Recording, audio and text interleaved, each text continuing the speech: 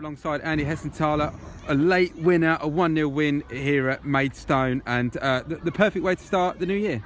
Yeah, fantastic. We deserved to win. I think second half we upped our game. We wasn't. It was a bit scrappy first half. It was a little bit nervy from both teams. There's so much on the game. But second half we should have scored more. To be fair, I didn't think the goal was going to come, and fortunately it did.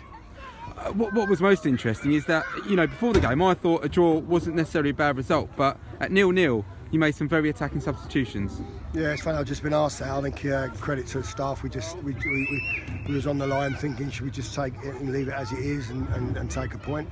I just feel that teams that play, you're in and around the teams, these type of teams, you've got to beat these. And we had the players on the bench to go a bit more attacking. We took a slight risk, and we got the result we deserved. I felt second half. And it was a lovely goal by Jamie Allen as well. Yeah, and I'm really pleased with Jamie. He's been excellent since I've been at the football club. He's put everything into the games. He's just not got the goal, and to come on and get the goal, I'm over the moon for him. He's been great. Next up, Wrexham away.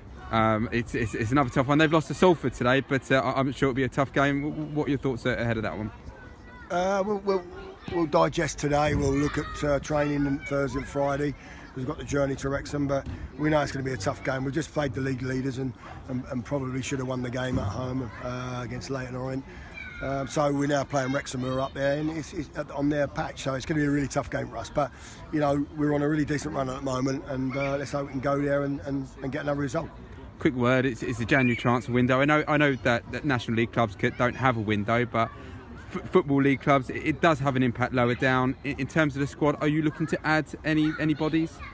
I don't think we need to bring anybody in at the moment. I think I really like the squad I've got. I think I don't want to disrupt the things we've got, but sometimes you thought something might come along and jump out at you that might improve the squad, and if we're able to do that, we'll do that. But I don't envisage anything coming at the present time. I saw at the end a final word on the supporters. You and the players were very keen to go over and show your appreciation for their support. Well, rightly so. It's not just about us; it's about the fans, isn't it? They come out in their numbers again today, and local derby, and made a lot of noise, kept behind the team, and we got our rewards in the end for them. So, like I said before the game, I made the players go and get them going, and they did that.